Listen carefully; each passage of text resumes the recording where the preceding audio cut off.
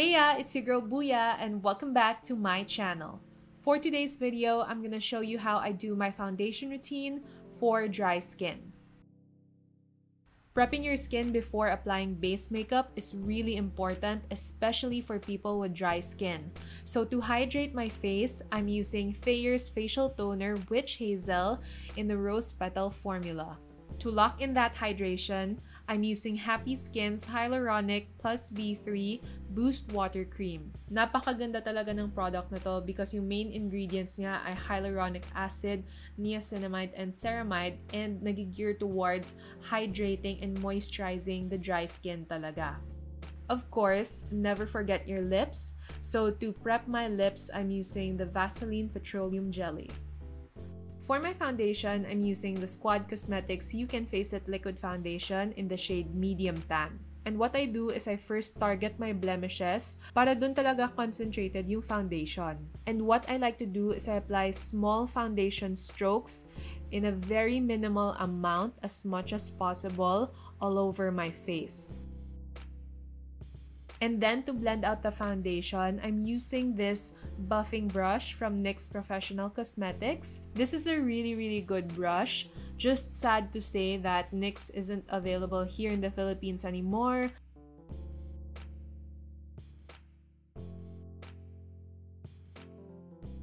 Always remember, when you're blending out your foundation, make sure that your stroke should be upward. You would want to blend your foundation upwards just so you don't create wrinkles in the process. People with dry skin tend to produce lines or wrinkles faster than a normal skin type or an oily skin type. So make sure that you are conscious with every blend that you make.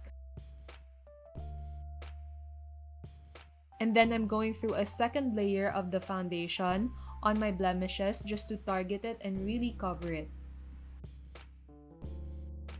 And then to brighten up my face, I'm using the same foundation but in a different shade. So this is in the shade Warm Light naman. And I'm applying very little strokes on my under eye areas, on my chin, and on my forehead area. You don't need to do those triangle highlighter hacks you see on Instagram. A small amount of foundation is already good. And to contour my face, I'm using the Careline contour stick. And if you're a person that has dry skin, I highly recommend that you start exploring on cream products kagaya ng contour sticks or mga cream blushes. Kasi kapag nag-contour or blush powder lang yung mga may dry skin, parang pinatong lang siya na contour. Pero kapag cream, parang contour or blush siya from within.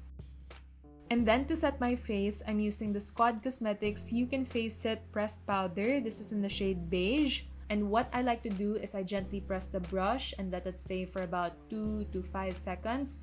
And then that's when I powder off the rest of my face. So I target specific areas and let the brush sit there for a couple of seconds and then powder off my whole face. And the reason why I do that is because this is my way of baking my face without having to use a lot of powder, because I have dry skin, and if I put a lot of powder on my face, magiging mabigat yung feeling niya and masyado na siyang dry for me.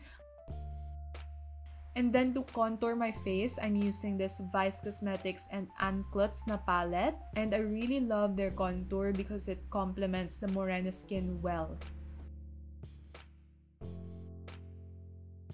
And from the same palette, I'm highlighting the high points of my face. What I like about this highlighter is it gives a very wet kind of glow na nagko-contrast talaga sa dry skin natin. So it makes our dry skin look very dewy, which I love.